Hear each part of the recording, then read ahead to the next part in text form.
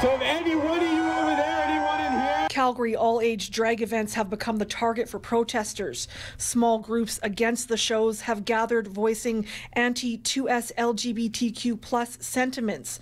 Some protesters at the events are the same individuals who protested COVID-19 health restrictions when they were in place and now have shifted to these protests. It's definitely part of what we understand to be an arc of far-right populism that we've seen really thriving over the last few years, particularly through the pandemic, and that is very much fueled by a rise in conspiracy theory belief. The Canadian Anti-Hate Network's Hazel Woodrow says that the recent hate-motivated crime charge against a pastor that disrupted a Calgary drag reading event is promising, but they are more interested in focusing on the efficacy of community defense.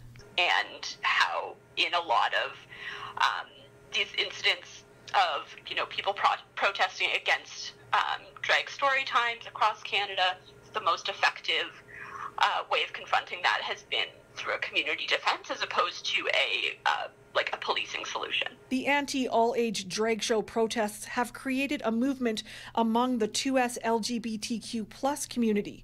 Counter-protesters showing their support for the shows have far outnumbered the anti-drag protesters. And I think the current example is a perfect example of how that emerges, that, the community is under attack and the community is facing this hatred and this division. And so the community then comes together to defend themselves. The protests have surrounded all-age drag events, but now one Calgary queer nightclub for adults has posted on social media that they have received a phone call threatening to burn down the bar if you come near my kids.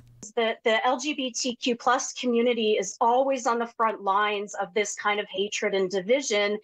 And so the first way to kind of target them is through this rhetoric of grooming children. But the cause is bigger than that, right? This group, this right-wing group, wants to sow division. And so children isn't going to be the last of it. It's a convenient starting point. In Calgary, Danina Falkenberg, City News.